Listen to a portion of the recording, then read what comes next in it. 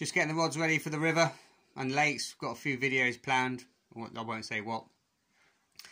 But I've just got a 9'6" Shakespeare Omni X ledger rod. It's a great little rod all-rounder.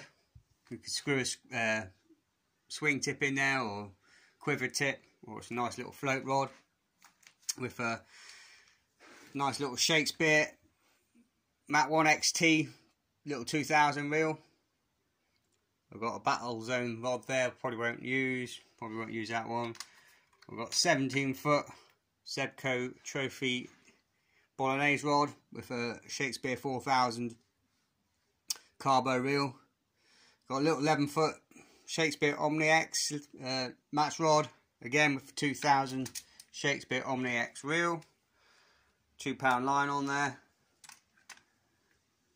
I've got a 12-foot Shakespeare Mac X2 barbell rod with a 4000 reel. I've got a Shakespeare Mac 2 XT 14-foot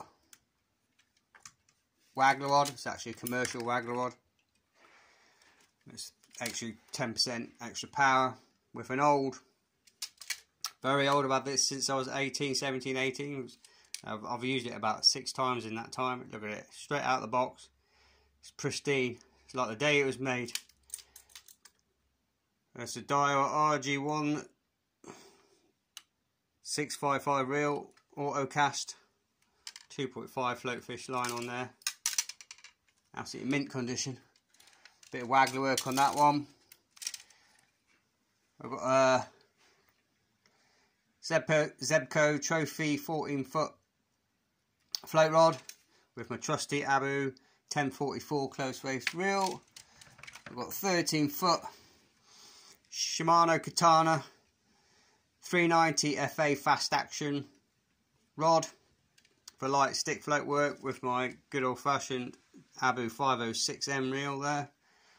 Still going strong after all these years, probably doing better than me. And I've got the Drennan 15-17-foot rod with a Dial 120M reel.